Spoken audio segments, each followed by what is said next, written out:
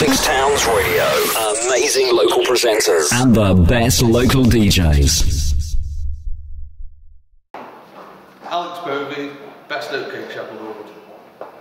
So this is 2 years in a row now for you, isn't it? Yeah, pretty much. How does it feel? Is it good? Yeah, it's pretty good to be back, and you know, but also I've noticed the change in the growth in Six Towns Radio, which is, you know, to notice that it's a big thing as well for yourself. So, yeah. You know, to be here, this is like the Oscar of the oatcake industry, if you get it. So is that going to go next to your other award? Yeah, pretty much. What are we having next time? Oh, I don't know. We have to think of something more creative. Yeah.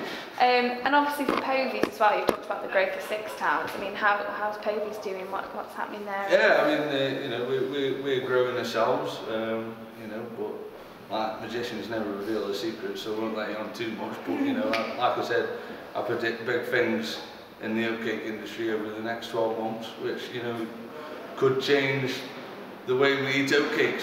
Oh, right, so you can't tell us anything else? Not really, no. Because everybody always talks about the oatcake recipe, don't they? And it's a closely guarded secret. Is that as true as it's made out? Yes, is it literally guarded? Yes, pretty much. There's only one man that knows the recipe, and that's my dad, but he isn't here today to tell you. But, you know, it's one of them things that will just pass down through the business. So do you not know it? No. Really? I don't know it. So how do you make the oatcakes? Oh, guess. No, but you know, it's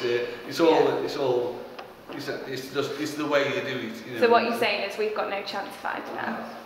Just have to keep coming to Povey. Yeah, pretty much. Okay, thank you. All right, cheers. Thanks very much.